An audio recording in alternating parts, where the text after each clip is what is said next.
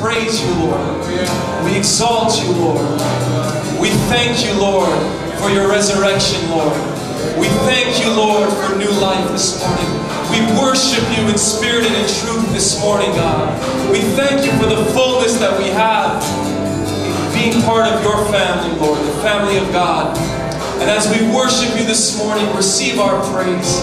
Answer the cries of our hearts this morning, God, for those who are suffering, for those who are in need this morning, God, that you would touch them, season them, Lord, with your Spirit, God. Rain on them today with your heart and with your love, Lord. Let no one here feel a sense of lack of love from you, God, but just pour out your love upon them this morning, we pray. We thank you, Lord, for meeting our every need this morning, God. And we worship you and give you the praise. In Jesus' name, amen. Now today I would like to continue what we studied last week. So if you missed last week, there's an opportunity to go to montrealchurch.ca and check the first part of this message, Blessings of a Positive Attitude. And today we're going to have part 2 at the conclusion of this message.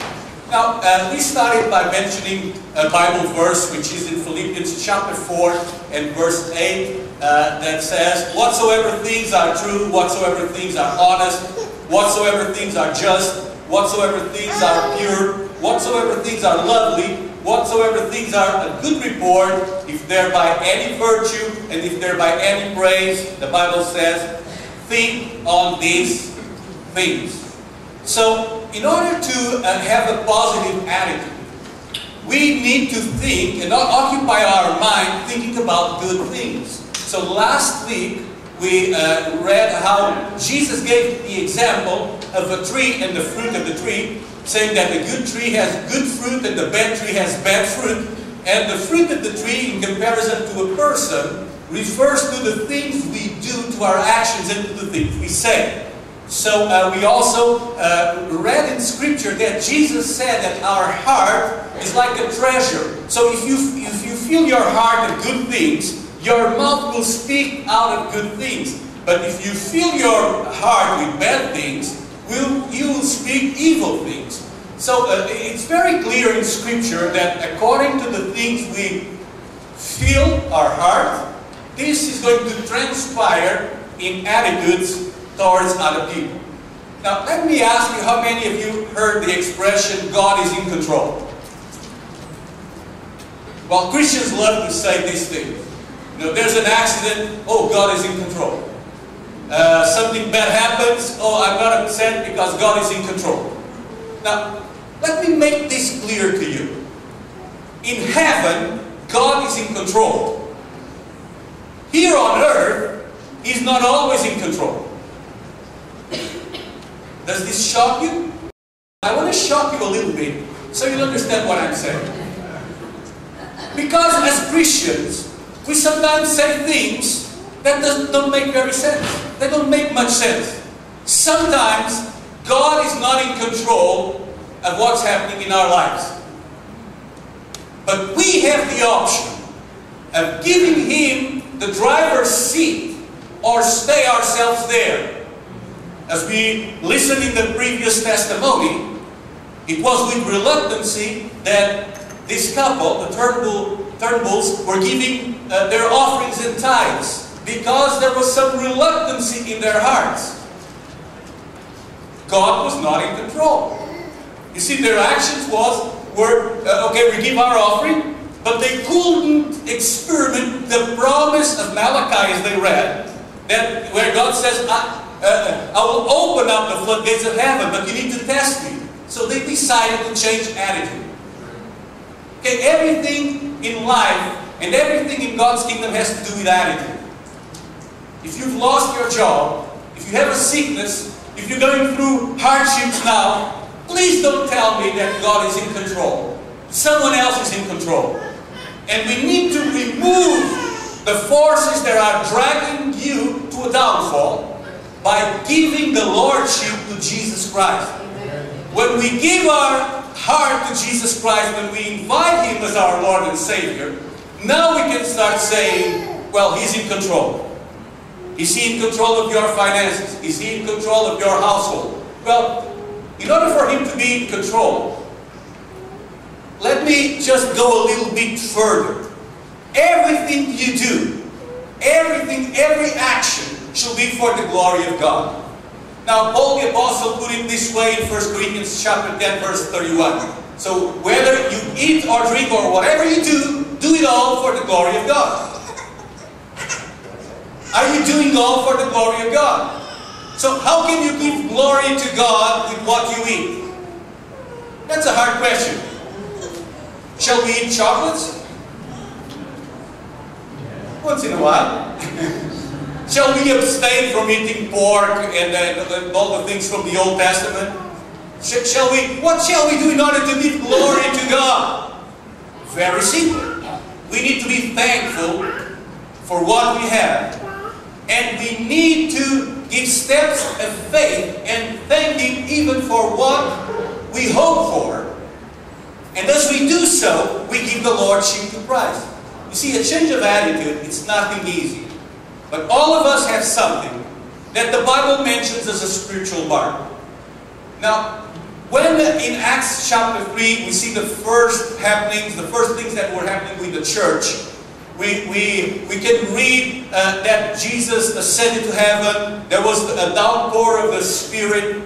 And we read in Scripture that they were all filled with the Holy Spirit. They were speaking in tongues in chapter 2. Then on chapter 3, we see an event where two of the apostles walked to the temple, and there was a beggar there. And in Acts chapter 3, verse 6, they told this man, "Silver and gold have I none, but such as I have given in the name of Jesus Christ of Nazareth, rise up and walk." And this man was healed. Not only he walked, but he jumped. And not only he jumped, but he danced. And he entered the temple dancing, saying, "I'm healed, I'm healed, I'm healed." And everybody was in shock. Because in the temple, you cannot bother God. You see, some churches, we speak like this because, this is a very holy place. And we need to speak like this. Listen, God is life. He created us. And He is in the temple. And He is pleased when we praise Him from all of our hearts. So as this man jumped and entered the temple, people were offended with what he was doing. And they asked him, "What happened to you?" And he said, "I was healed in the name of Jesus Christ." And they were even more offended. So they called the ones that were the instruments of healing, and they asked him, "What name or authority have you done these things?" And they said, "In the name and the authority of Jesus Christ, the name above all names, the name above all names on earth, in heaven. He is the Messiah. He is the one you've rejected." But He healed this man. And he was so happy. These people were a little bit confused. And after listening to the apostles, in Acts 4:13, it says they marveled. And they took knowledge of them that they had been with Jesus. Tell the person next to you, they had been with Jesus. Praise God. Have you been with Jesus? Really? We're supposed to. And you may ask, how can I be with Jesus if He's not here? I have news for you. He's here right now. Whenever two or three are gathered in His name, He's here. He is there when you wake up and you say, "Glory to God, another day." He is there when you're at work and you say, "God, I thank You for the wonderful day of work. Let me be productive and be the best employee of this firm." He is there when you go to school and you say, "God, protect me, teach me, I open my heart to You." He is there whenever you give thanks to the Lord. Whatever you do it for the glory of God. Now, we do so many things that don't bring glory to the Lord. So we need to learn how to test our attitudes. What is your passion? What is the thing you like the most? What are those things that really excite you, that provoke your interest, that stimulate your thoughts, that motivates you in your life? Is it your job? Maybe it is, I don't know. Maybe a boyfriend or a girlfriend. you get really excited. I'm going to meet my boyfriend or my girlfriend. And possibly your spouse, your grandchildren. You know, some of you are grandparents now. How many grandparents here? How many of you carry a picture of your grandchild? Oh, lots of you. That excites you. And sometimes you're trying to show the picture and you're upset because the other person doesn't care about the grandchild. But you care and you get upset. See the picture, see, just like me. I don't know what excites you. Is it music? Is it computers, a hobby? Video games? There's a lot of things that are exciting. But the question is, what is your real passion? If your real passion are those things, let me tell you, they will pass away, eventually they will die, and one day you will have nothing. But when we learn to have passion for Jesus Christ, passion for the Word of God, passion for the world to come, then your life changes. Then your attitudes change. Because suddenly you're not focusing on things of this earth, but you're thinking the future. You're setting your eyes upon Jesus, the author of our faith. And when you do so, something is about to change in your life. But as we test ourselves, we should ask, how do I use my time? How do you use your time? You know, I know we have a limited time here. We try to do the service in 70 minutes. Believe it or not, we're able to do it. And we try to limit time. And of course, if the Holy Spirit manifests, we'll be here for an hour, 2 hours, 3 days, 10 days. Doesn't matter. But we manage our time. Do you separate time every day to put God first? How do you spend your money? It's yours. God gave it to you. Spend it. Will you use some to honor God? What do you read and watch? There's plenty of good books we can read. I know the Bible is the good book, but probably you read some other books, you watch some movies. What do you listen to? You can listen to talk radio, you can listen to, you know, any artist, Lady or Boy Gaga, I don't know what it is now. Because she's now cross-dressing like a man, so I don't know if it's a boy or lady. But what are you listening to? Do you spend time listening to, you know, worship music? What do you enjoy doing? Are you interested in sharing your faith? You know, this is so important because it should be you assessing what you are, not me. I'm here just to try to convey a message to you. Jesus Christ loves you. And He has sealed you. And He has a special purpose for you. And as we enter in that purpose, and as we spend time with God, as we put God first, then in our financial situation, even if it's tough, we separate the premises, we separate the first fruits to the Lord. We separate time to read the Bible. We put aside time for the things that really matter. Test your heart. And as you test your heart, I want to challenge you to put God first. If you don't put God first in your life, you're wasting your life. You're wasting an opportunity. And what does it mean to put Him first? I just try to put this analogy just to help.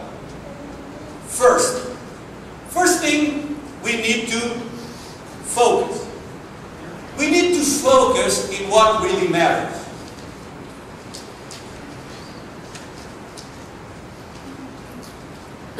I started by telling you that sometimes God is not in control. And this is shocking for some people. Because people are used to say, God is in control, God is in control, God is in control. Let me tell you. If everything is in control, probably you drive it too slow. If you go on a highway, like 60 kilometers per hour, everything is in control. If you go 120, then it's when I think you're in the limit of being in control. or letting, a deer or something run in front of you, and you will lose control.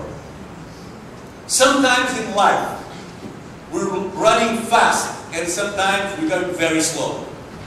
If your life is at a slow pace, everything is in control. But are you achieving your dreams? Think about it. There's a time and a season to run. And when you run towards the goal, not everything is in control. But we need to focus in what really matters. I, in first, stands for identity. You need to find who you are in Christ. Some people have a poor self-image. They think they're a lowlife, that they're poor, they're not intelligent enough or bright enough. But God sent His Son to this world to redeem you. And He wants to give you the Holy Spirit. And when you have the Holy Spirit, you have a new identity. You're not Joe and Mary anymore, or whoever you are. But now you're a child of the living God. You're a child of the King. You have access to the promises of the Word of God. You have access to these wonderful promises of the Bible. And you can go to the throne room and meet Jesus Christ and receive from Him directly. Isn't this amazing? But you need to know your identity. Now, R stands for respect. When you put God first, you respect Him, you honor Him, you fear Him. But you also respect others. You respect, well, if you're at the church, you respect the offices of the church. You respect those that serve. You respect the deacons, you respect the pastors, you respect others around you. In your workplace, you respect your job. In your school, you respect your teachers. Because if you don't have an understanding of authority, you cannot put God first. Then you are first. Because it's about what you think and not what about God thinks. Or not what about those that God set in place think. God established authority on earth. It's not our idea. It's not our invention. God established. So we need to understand this important area of respect. And S stands for serving. If you put God first, you serve God and you serve others. Either you come to our food bank, either you do something else, but you set a time in your life, in your busy schedule, where you say, I'm going to serve. And T stands for telling others. Telling what? Telling about the wonderful relationship you have with God. Telling that your life changed because now you're not going on your own way, but now you have a purpose in life. And that purpose was determined for your salvation. Give the Lord a hand clap. Now, Jesus put it this way. People were anxious and they were asking questions. And Jesus said in Matthew 6:31-33, do not be anxious, saying, what shall we eat, or what shall we drink, or what shall we wear? For the Gentiles seek all these things. And your heavenly Father knows that you need them all. But seek first His kingdom and His righteousness, and all these things shall be yours as well. Of course we have busy schedules. Of course we think how we're going to pay our bills, and how we're going to buy food, and what to wear, and all these things of the world. Of course we need these things, but they shouldn't be the priority of your life. We need to put God first. When you put God first, He will add these things unto you. And it's better when God gives rather than when you give. Because my generosity is limited to my possessions. But God's generosity has no limits. Because He's the owner of everything. Who do you want as a Godfather? A person or God? Who do you want as the main giver in your life? A person that gives you things, or the God of the universe, the creator, the owner of all things? So we need to learn how to put God first and not be anxious about these things. And as Jesus said, seek His kingdom and His righteousness. And as we finish today, I want to talk a little bit about God's kingdom. Because He didn't say seek me, He said seek my kingdom. Seek His kingdom. So, the way to find God, first you find the kingdom. And as you find the kingdom, then you find God. Let me give you a simple example. It is possible for you to find God without going to church. But it's much easier if you go to a church. Can you agree with me on this one? What's the church? The church is a representation of God's kingdom here on earth. And as a representation of God's kingdom, as a church, we need to make this church a part of the kingdom. We need to make the church everything we do, the building, the attitudes, everything we say, everything we do needs to bring glory to the Lord. Because this is part of God's kingdom. Amen? This church is not for rent. We're not renting the church to businesses. Hello? Why? Because this is God's kingdom, and God's kingdom, it's not for rent or for sale. This is God's kingdom. So as we are here in God's kingdom, and this is God's house, we should respect this place as God's house.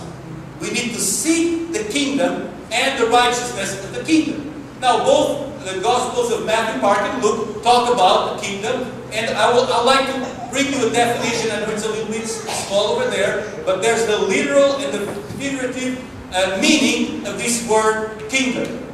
Literal, there's two kingdoms. There's God's kingdom, He rules, and there's the kingdom of darkness, Satan rules. So these are two separate kingdoms. Jesus said that you are either in one or another. You cannot be in between. Some people say, I'm not walking with God, but I'm not walking with the devil. That's an illusion. If you're not walking with God, you're under the authority of the other kingdom. The one which is on earth. The one which is in control, listen, of the economy of this world. Or do you think God is in control of the economy of this world? If He wants, He changes things. But right now, there's a kingdom here on earth which is powerful. It's the kingdom of darkness. And this kingdom tries to defeat the kingdom of God. Now God, because He's a supernatural God, He will say, okay, I'm going to give a prime minister to Canada which is a Christian. You think it's a good thing? That's what we have. We have a prime minister which is a Christian. Is the country prospering? I think it is. You think it's prospering? I think it's prospering. Look at the rest of the world. Compare with the country south of us. Unfortunately, they have a president, excellent person. He's not a Christian. He says he is, but his actions don't prove that he's a Christian. Is their economy going well? I don't think so. Are people getting rich there? Of course they are. What are the powers in operation? Let me tell you, the kingdom of darkness. So God is always trying to see if ourselves, if the church here on earth, can obtain power and rule the nations.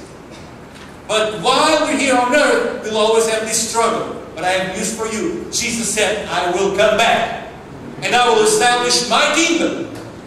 And this is up to come. It's not yet. So already, the timing of the kingdom, now we know that Jesus healed people, cast out demons, and He rose from the dead. And we know that in the future, true Christians will have full forgiveness and will be in heaven with our Lord. So that will be in the future. And not yet, we know that Jesus will return to judge men and the angels. That's the kingdom. He will return. While He doesn't return, we have this battle. We have a battle between flesh and spirit. We have a battle between the kingdom of darkness and the kingdom of heaven. We're in the middle of this battle, and we've made a choice. We've said, I will walk with God. It doesn't matter if the kingdom of darkness tries to seduce me. I chose Jesus. Amen. And my choice in the past will determine my future. That's the rule of the kingdom. Now, we know that true Christians will see God, will live forever in a new place, new heavens, with resurrected bodies. Isn't that great? That's what the Bible says. It's not yet now. So we have the kingdom of the future, and we have the kingdom right now. We have this kingdom here on earth, and we chose kingdom, why Satan has still a rule in this earth? Why Satan has still control of parts of the economy? Why Satan has still control of parts of science and education and realms of society?